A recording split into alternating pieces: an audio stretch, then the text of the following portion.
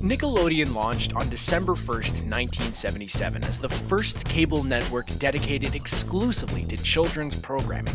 Since then, the channel has aired hundreds of series and shown thousands of episodes. However, despite the expansion of the channel into other networks such as Nicktoons and Teen Nick, some episodes are no longer available for viewing. Some scenes from shows such as Rocko's Modern Life, SpongeBob Squarepants, and You Can't Do That on Television have been censored or banned outright. Hey folks, welcome to The Binger. In this video, we're going to look at 10 episodes from Nick shows that have had a ban hammer dropped on them due to their content.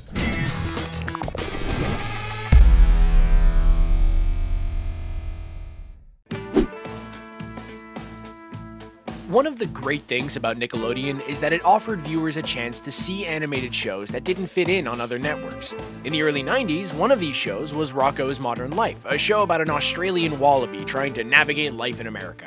The show was one of the most popular in the Nicktoons lineup throughout its run. Rocko, Heifer, and Filbert even came back for a Netflix special in 2019 titled Rocko's Modern Life Static Cling. The 21st century is a very dangerous century. Rocko was also known for having its share of adult humor throughout the series. Many of these jokes, including one about a hotel with hourly rates, slid past the censors. But at least one scene brought the ban hammer down on the maladjusted marsupial. In the series' second episode, Leapfrogs, Rocko is mowing the lawn of his neighbor, a toad named Mrs. Bighead. When Mrs. Bighead sees Rocko, she tries to reenact The Graduate with her as Mrs. Robinson to young Rocko's Benjamin Braddock. In one scene, Mrs. Bighead unplugs her VCR and asks Rocko to fix it.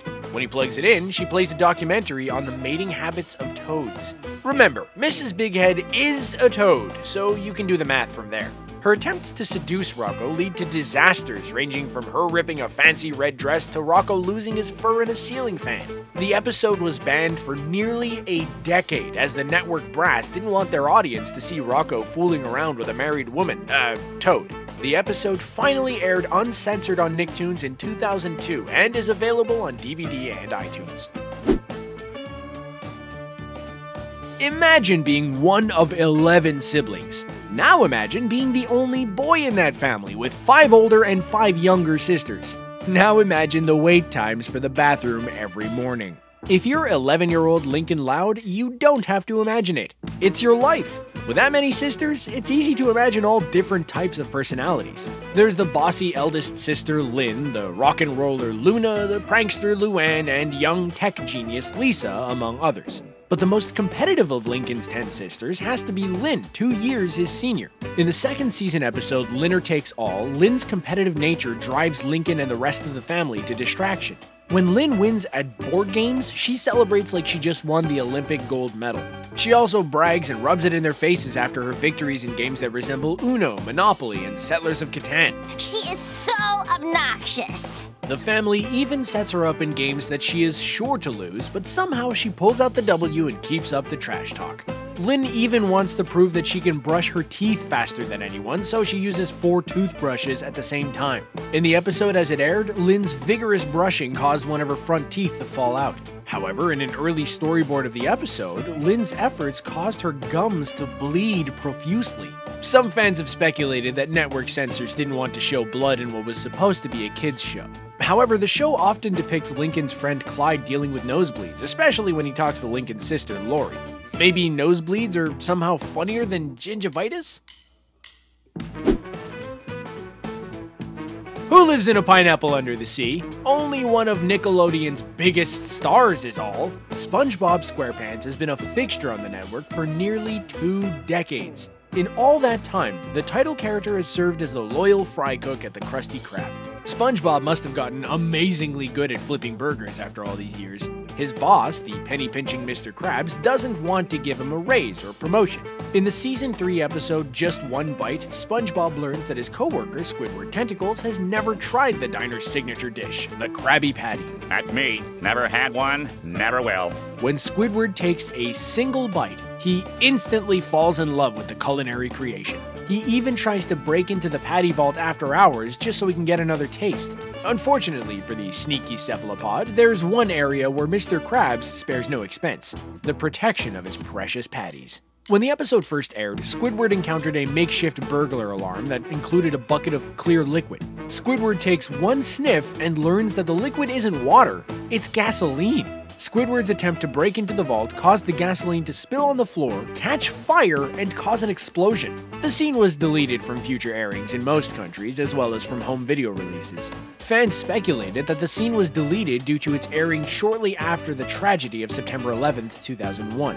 SpongeBob showrunner Vincent Waller released a statement on his Twitter page about the deleted scene. Waller tweeted that the network asked them to remove the scene because they didn't want young viewers to watch a gag involving gasoline and a lid match. Peppa Pig is a show targeted at preschoolers. The show features a wholesome message about the importance of family, friendship, and good behavior. Its family-friendly content has earned Peppa and her pals iconic status in the UK, the US, and China. The popular porker even has her own theme park in England, putting her in competition with a certain stateside mouse. So how could an episode of such a wholesome show get banned? The content of the banned episode has less to do with Peppa and her four-legged friends. Instead, it has to do with a certain eight-legged creature with a less than stellar reputation. In the episode Mr. Skinny Legs, Peppa's brother George finds a spider in the bathroom sink.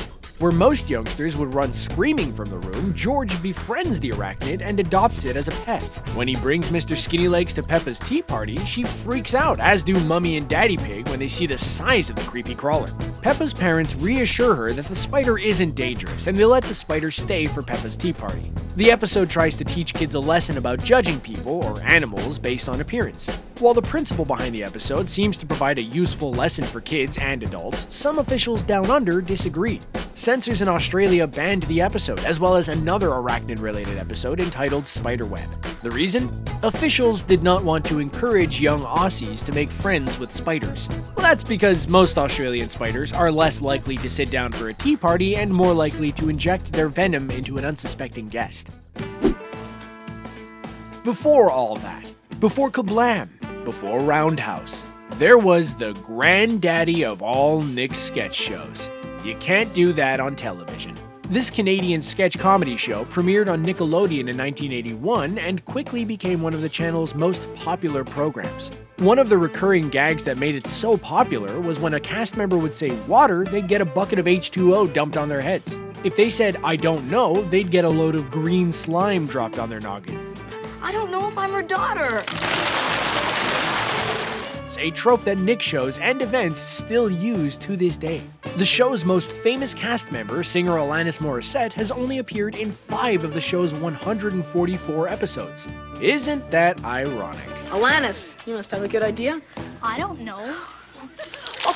For a sketch show that pushed the envelope with its content, one fact that's not at all ironic is that one of its episodes would get banned. The 1987 episode titled Adoption was written around the premise of the mistreatment of adopted children. The episode starts with a joke about an adopted child being used for target practice. Some of the sketches included one in which an adoptive parent takes in a child only to use him as a live-in housekeeper. The sketch also has a joke which proposes that adopting a child is cheaper than a dog. When the parent tries to return the child to the adoption agency, he learns that adoption is forever. The episode aired twice on Nickelodeon, but received a swift blow from the mighty banhammer a short time later. The episode was edited in Canada, not for its content, but for a line that used language unsuitable for a kids' TV show. You get over here right away, you damn bureaucrat! It began as a gritty, independent, black and white comic book. It became a worldwide phenomenon that launched a line of toys, video games, and TV shows. One of those shows included an episode that featured graphic images of a decomposing body. No, this is not about The Walking Dead. It's about everyone's favorite martial arts mastering, weapon-wielding, sewer-dwelling, pizza-loving, shell-kicking amphibians. For at least one episode, not even the combined ninja skills of Leonardo, Donatello, Michelangelo, and Raphael could stop the fall of the banhammer. The 2003 TMNT episode titled Insane in the Membrane has nothing to do with the rap anthem by Cypress Hill. Instead, the episode revolved around one of the Turtles' most nefarious foes, the sinister scientist Dr. Baxter Stockman. The episode features an origin story for the devious Doctor as it shows him as a young boy experimenting with a cockroach. Stockman's scientific skills led him to create cloned bodies in which he could store his incredible intellect. Unfortunately, those bodies would decompose, rot away, and fall apart. While the episode aired unedited in other countries, it was considered too disturbing for US audiences. The episode did not air in the US until 2015 on the Nicktoons channel. According to series producer Lloyd Goldfine, the decision not to air the episode came down to a change at the Fox Broadcast Standards and Practices office. In 2006, Goldfine told the official TMNT website, "There was a change of personnel in the Fox BS&P offices, and no one involved in the original approvals was still employed at Fox. Upon seeing the episode, they were said to be horrified and that there was no way they could air the episode." The classic Looney Tunes shorts launched some of the most iconic characters in the history of the medium. Bugs Bunny, Daffy Duck, Porky Pig, Wile E. Coyote, the Roadrunner, Speedy Gonzales, Pepe Le Pew. If a cartoon character Hall of Fame existed, these names would be first ballot entrants. That's all, folks. So it's only natural that these legends would inspire a new generation of characters. And thus was born Tiny Toon Adventures. And just as the original Looney Tunes had sparked their share of controversy, their successors would also crack up all the censors. The 1991 episode Elephant Issues featured a story entitled One Beer, in which Buster Bunny knocks back a brewski. He shares the beverage with his best friends, Plucky Duck and Hampton J. Pig. While splitting a single bottle of beer between them, the three youngsters get as hammered as a college freshman on his first spring break. Buster even breaks the fourth wall, telling Hampton, I know, but in this episode, we're showing the evils of alcohol. One of those evils happens when the friends engage in a belching contest for the ages. Plucky gets the bright idea to steal a car and take his buddies on a drunken joyride. The trio goes as far as to reenact the ending to the classic film Thelma and Louise as Plucky drives them off of a cliff. Elephant Issues is the one episode in the series to be banned by its original network, Fox Kids. Naturally, network honchos were hesitant to air an episode that featured underage drinking, auto theft, DWI, and their apparent self-inflicted demise. It wouldn't air in reruns until 2013, long after Buster and the gang were of legal drinking age. We have seen some Nick shows that have had specific episodes earn a ban while the series keeps going. Some episodes have gotten their creators in hot water, but their shows continue airing on the network. But one instance not only got the show cancelled, but it also got its creator fired. This fate befell John Kricfalusi, the mind behind the classic animated series Ren and Stimpy.